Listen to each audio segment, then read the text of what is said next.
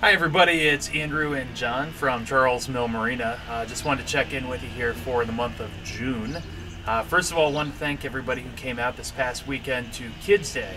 The first time we've ever had a Kids Day here at Charles Mill, and really went well. We were able to get a lot of kids free fishing poles and bait, and get people really involved in boating. So a great turnout there. So John, I want to ask you, what other things do we have to look forward to on the lake this summer? July 3rd is coming up, which that means fireworks. People were disappointed last year. Of course, COVID kind of put the kibosh on that, but it will be Saturday, July 3rd this year. The main part of the lake, as always. People always ask what time. It is dusk, so it depends on how much sun we got when they start firing the first one. But it is a very good show.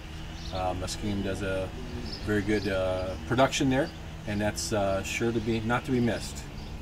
And then everybody will also want to know about Customer Appreciation Day this year. Do we know a date for that quite yet? Yeah, we are doing that September 4th, Labor Day weekend. So we get a lot of people down here.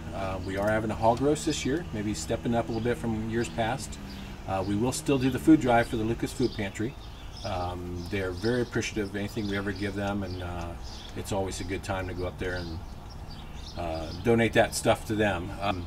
It does start at 7 o'clock p.m. So get out and enjoy some day of boating, and then stop back up here and get some free food, and just let you know that we do appreciate your business. All right, and I know right now we're really busy with stuff. What's the service look like right now? How much time? Service lead times are getting better. Things are slowing down as far as new boats going out,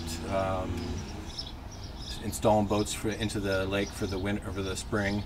So the service department is a little freer than they were earlier. So lead time right now is probably about a week or so. It'll get a little bit better than that later on. Yep. And how many boat rentals do we have in the water right now? Right now we got 5. Hopefully by the end of this week we'll get a couple more. I don't know if we'll ever still get to how much we want, but we will be increasing our pontoon rentals as well. All right, and the store fully loaded, ready to go? Store's fully loaded, not nearly the back order issues which we had last year, so we can pretty much get anything you need in there. All right, well, sounds good. Thank you, everybody, for checking in with us here. We'll see you out here soon. Look forward to seeing everybody. We'll talk soon. Later on.